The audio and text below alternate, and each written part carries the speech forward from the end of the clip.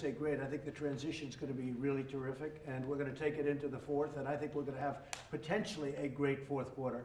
There's tremendous pent-up demand. I don't know if Kevin said that or Larry Kudlow, but they see it, but I feel it. I feel it. I think sometimes what I feel is better than what I think, unfortunately or fortunately, Phil.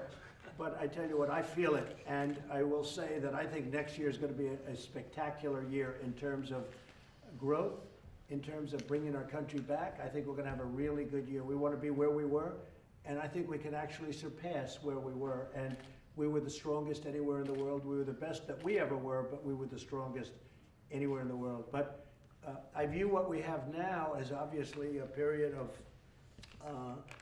here we are. It is what it is. We just got hit by a vicious virus that should have never been allowed to escape China. They should have stopped it at the source. They didn't do that. 184 countries have been devastated by it, including China, by the way, because I looked at their numbers, and their numbers are terrible. And it's just a very tough situation for the people of our country. All the loss, the death, it's a terrible thing. But I think we're going to make a very strong comeback. It'll start with the third quarter. I think you're going to see some pretty good numbers. I think you're going to see really good transition numbers. But the fourth quarter is going to be, I really believe it's going to be terrific. And I think that next year is going to be a great year. And is it fair for the voters to take into consideration your handling of the pandemic when they assess whether to re-elect you in the fall? Sure, I think they do. I think they have to do a number of things. They do have to do that, and maybe Phil could speak to that, because I think I've handled it. And not me. I think our whole group has been spectacular. We had ventilators. We didn't have any. We built them. We have thousands, tens of thousands are right now under construction. And we've given, as Phil said, you got, I think, more ventilators than anybody in the United States. New Jersey needed them very badly. Yep. And there was never a person that needed a ventilator that didn't get one in any state. Not one person that needed a ventilator. So we didn't say he didn't get a ventilator and somebody passed away, somebody didn't make it. Now we had a mask problem. Now we have so many masks, we don't know what to do with them. We had a big problem. And you have to understand, we took over, the cupboards were bare. And the thing that, frankly, it's not as tough as the ventilator situation. We're the king of ventilators, but what we have done is, on testing, we're doing numbers the likes of which nobody's ever seen before. And I told you, the president of South Korea, President Moon, called me to congratulate me on testing. And we did more tests than any other country anywhere in the world. And I think they told me yesterday a number, if you add up the rest of the world, we've done more testing. And it's a higher quality test. So I think we've done I think the whole team, federal government, we built hospitals for you and others. You bet. We built medical centers, and I'm talking about thousands and thousands of beds.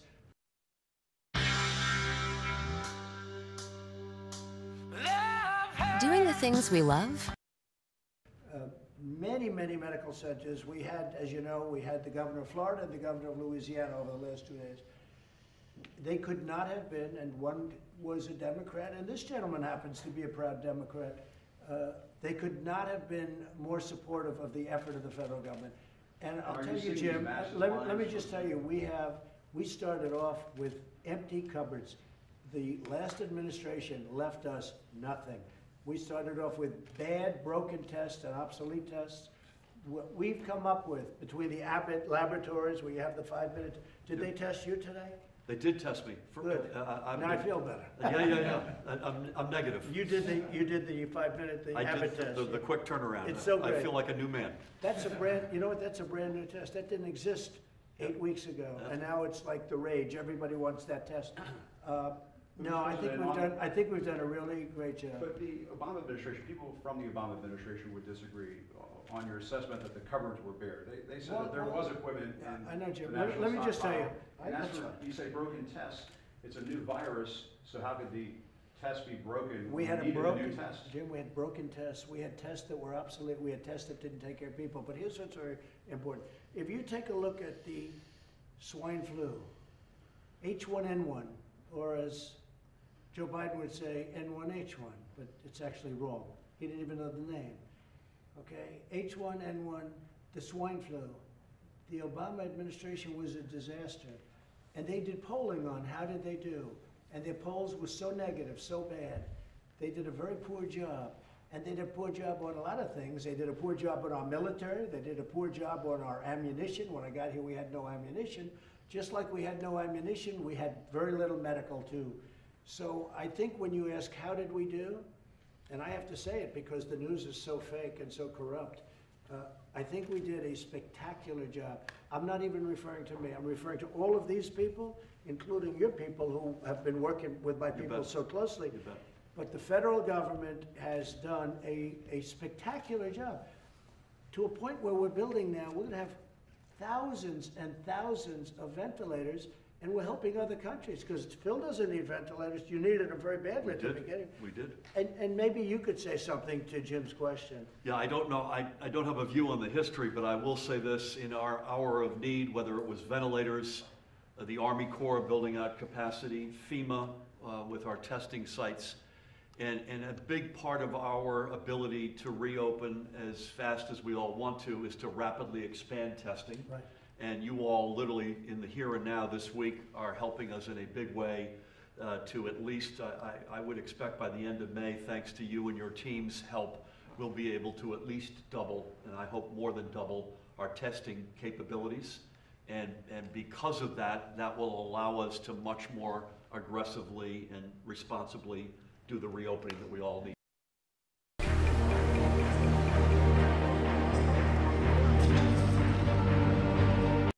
To do. And Phil, how do we do on ventilators as an example, where you were really and you needed them badly? Yeah, we got them. I mean, there's just no other way to put it. And I'm told that we were the #1 state recipient of ventilators. And this was, you know, we were at the edge, and this is life or death stuff, and we got them, and we're forever thankful for that.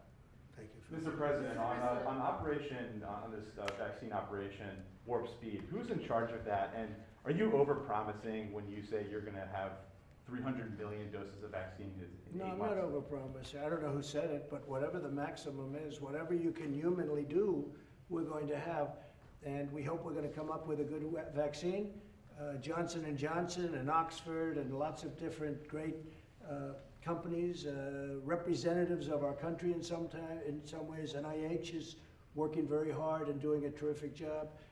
No, I hope we're going to have a vaccine, and we're going to fast track it like you've never seen before. If we come up with a vaccine, I think they probably will. And who's in charge of that Operation Warp Speed? We have, you know who's in charge of it, honestly? I am. I'll tell you, I'm really in charge of it. I could say somebody else. I will say we're dealing with, as you know, the General and the Admiral. They're very much in charge. But I think probably more than anything, I'm in charge, and I'm the one that gets blamed, and I get blamed anyway. Don't forget, if we come up with a vaccine in record time, they'll say I should have done it faster. But we have a lot of good possibilities. Like the Gilead yesterday, that was a big thing. That was a big thing, and as explained, and I think very importantly, that was a step. You know, that was a big step, 31% step. But the step means, I guess, Deborah, what Tony yesterday was explaining, the step means you now take another step, all of a sudden you're up to 50, 60, 70, but that was a very positive, that was a big step as I understand it. Okay? Mr. President. Yeah, go ahead, please. Go ahead, please. Yeah, Jeff, go. Thank you, sir. The intelligence agencies today said that they agree with the scientific community that the virus did originate in China but was not man-made and was not genetically modified. Do you agree with that assessment? Well, I haven't seen the report yet, but I will tell you, if you speak to the head of intelligence right now, you speak to the head, they did say that I was given a briefing when I said I was given it, not before, and they also said that it wasn't specific and it was not a panic briefing. It wasn't like, oh, we're going to be invaded. It was in January, later January. You were given and I think what you'll do is you'll speak to them. In fact, I'll ask Mark to make a report to you, because the news was totally, you know, as usual, fake and corrupt. So intelligence is doing a report, and the report turned out to be exactly as I said. Okay? So, Mr. President, so you're saying that you got a briefing in January about No, I'm not saying about it. No, coronavirus? I'm not. You didn't hear me. I said intelligence is saying it, and So they're going to give a report, and it will make you very unhappy because it makes you so wrong. Well, You in particular. All right, go ahead. Behind you, please. Please. Governor, states received $150 billion in the first CARES Act. what are you gonna need now to get back on your feet? What have you told the president on that front? And how do you address Republican complaints that the federal government should not be bailing out states who were badly managed prior to the pandemic? Yeah, so I've been in office going on 2.5 years, and I got elected to sort of fix the economy, and we made a lot of progress on what I would call the legacy issues. Record pension payments, stabilizing indebtedness, record surpluses, and as Mike Tyson says, everyone's got a plan until you get punched in the face. And we did. And we did. So we've got a plan, and we're comfortable with the progress. It's going to take a while on the legacy stuff. The financial assistance we need, and we need a significant amount. This is a big hit, and this is somewhere in New Jersey alone could be $20 to $30 billion. But this is to allow us to keep firefighters, teachers, police, EMS on the payroll, serving the communities in their hour of need. And that's something that we feel strongly about. We don't see it as a bailout. We see this as a partnership, doing the right thing in what is the worst healthcare crisis in the history of our nation. And I want to again thank the President for an extraordinary spirit of partnership across the whole spectrum of our needs, and I want to reiterate that. Thank you. I will say that's a tough question because you're talking about the states and whether you call it a bailout or a lot of money, and that's a lot of it's for years long before you were there. You can't have a better representative than this man, that I can tell you. Plus, he's an old Goldman Sachs guy. And what they don't know about him, he's done a great job, but he went through a big operation just before this happened. And that's a hell of a thing. Thank you, Mr. President. That was a Mr. big deal. President, Thank you, sir. Mr. President, are you worried about the food supply chain? No, breakdown, not at all. No, we solved that especially in problem. the meat market? We solved that problem yesterday. I expect to see the supply chain as strong as ever, maybe stronger for certain reasons. We did something. We had a roadblock. It was a legal roadblock more than anything else. It was a foolish thing that nobody ever took care of for a long time, and we took care of it. No, I expect things to go very smoothly. So the American people shouldn't worry about any shortage? Not even a in the little market bit. at all? There's a lot of supply too, but now they're going to get it, and that was solved yesterday, very late in the evening. Okay? And Mr. President? Mr. President, at what point do people need another check if unemployment's at 20%? Well, we're talking about that. I know a lot of people are talking about it, but we've given a lot of stimulus. And again, we think now it's so great. I'm so happy that you're opening up parks and things because that's a big step for New Jersey because they were hit very hard. I think you're going to see something that's going to surprise maybe the world. And you know, we're the leader of the world. We're really the leader. In this case, the leader of the world. And we've done better. If you look at our deaths, if you look at mortality rates, if you look at the things in fact, I'm going to get a chart because it's maybe the most impressive thing, right? How we've done. And that's a tribute to the governors, and it's a tribute to the federal government and all of us working together. But I would love you to get that if you could, because we're right at the top, meaning top in a positive way of those charts. I think you're going to see economic numbers that are going to be fantastic. I believe it very strongly. And you're going to start to see it with the transition period, which is number 3. And quarter 4, you're going to have tremendous numbers. You're going to have tremendous numbers. And I think next year you're going to really have tremendous numbers. Mr. President, can we ask you about General Flynn? Yeah. Are you going to pardon him? This is what you tweeted back in December of 2017. I had to fire General Flynn because he lied to the Vice President and the FBI. Yeah. Do you still believe that he lied to the Vice President and the FBI? Yeah, well, I'll Should tell he be you, punished for that? sure. When I looked at what they did to him, they tormented him. Dirty cops tormented General Flynn. General Flynn is a fine man, 35 years or so in the military. You don't get to be where he is by being bad, that I can tell you. And then right at the beginning of the administration, the dirty cops came in. And you see the notes, Jim. I mean, whether you're on our side, that side, whatever. I mean, I assume, let's all talk about fairness.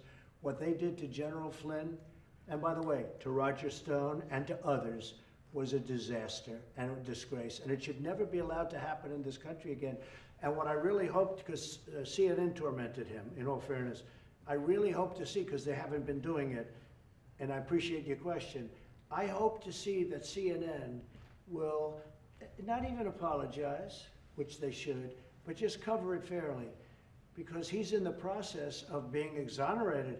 If you look at those notes from yesterday, that was total exoneration. These were dirty, filthy cops at the top of the FBI, and you know the names better than I do, and they were dishonest people. Now we have to see what's going to happen. But General Flynn was treated like nobody should, and I'm not talking about generals, I'm saying like nobody in this country should be treated. So were you And they willing to did it fire him right time? at the Why didn't you beginning. fire him at the They time? did it right, Jim, they did it right. Well, look at what they did to the guy.